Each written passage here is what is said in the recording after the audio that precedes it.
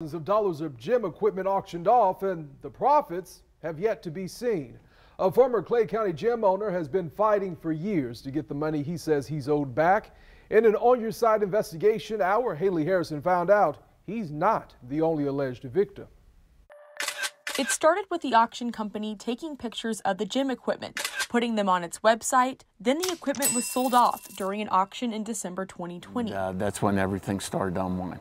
After the auction closed, Sugarman Auction Corp sent former gym owner Rob Ginnis an invoice which shows the equipment sold for a little more than $92,000. According to the contract, Sugarman was supposed to pay Ginnis his share, $76,000, within 15 days. But Ginnis says the check never came. Day 15 became day 30 and then so on. And then I sought some advice to try to get the money back. In March 2021, Ginnis filed a report with the Clay County Sheriff's Office. According to documents from its investigation, Sugarman's owner, Scott Grasso, had a history of financial issues stemming from real estate transactions. Detectives learned Grasso, quote, allegedly took out several high-interest loans in order to go into business with a company in Orlando, Florida, and was struggling to pay back the over $1 million in debt. Detectives said one of Grasso's associates explained this was the reason that Grasso had not been able to pay Ginnis.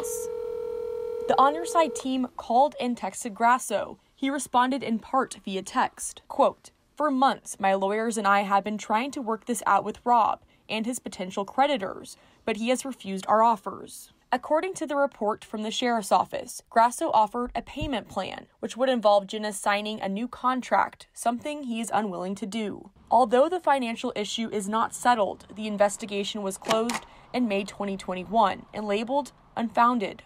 In a statement to the On Your Side team, the Sheriff's Office said its Financial Crimes Unit reviewed the case with the State Attorney's Office and concluded the case is a civil matter, not a criminal one. But Ginnis reportedly not the only one who's had problems getting his share. The On Your Side team uncovered 8 complaints filed with the Florida Department of Business and Professional Regulation against Grasso's auctioneer license. All of the complaints claiming a failure to pay or return within a reasonable time, money, or property. According to a final order from the state agency's Board of Auctioneers, Grasso's license was temporarily suspended in April 2021. His license is still currently inactive, the agency's communications director says, due to unpaid fines to the state. I'm not going to let him get by, because my biggest concern is, yes, the money's important, but he's done this to quite a few people. To prevent finding yourself in a similar situation, the president of the Better Business Bureau of Northeast Florida advises doing research before hiring an auctioneer. That includes checking out the BBB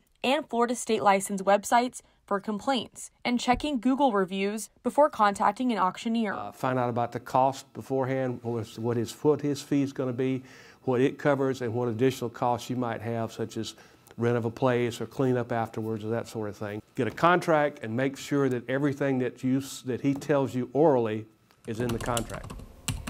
As of Thursday, Sugarman and Scott Grasso both appear on this active auctioneer website. Ginnis says he hopes the state attorney's office reconsiders taking on the case as a criminal matter. And until they get caught and are held accountable, they're going to keep doing this to folks.